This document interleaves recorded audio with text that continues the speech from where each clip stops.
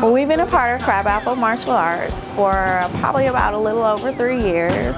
So my nephew started first. He was in Richie Matt's class for about a year, and then when my son and I moved to the Roswell area, he really enjoyed watching my nephew come to class and do the moves and karate. The biggest improvement I would say I would see in my son is that he takes pride in a lot of activities or his work at home or at school that he does.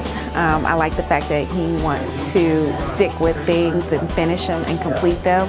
And I think that has a lot to do with what they're teaching, not only just the movements in karate, but about behavior and how to act in life. And that's what I enjoy most about him, and watching him mature throughout this whole process.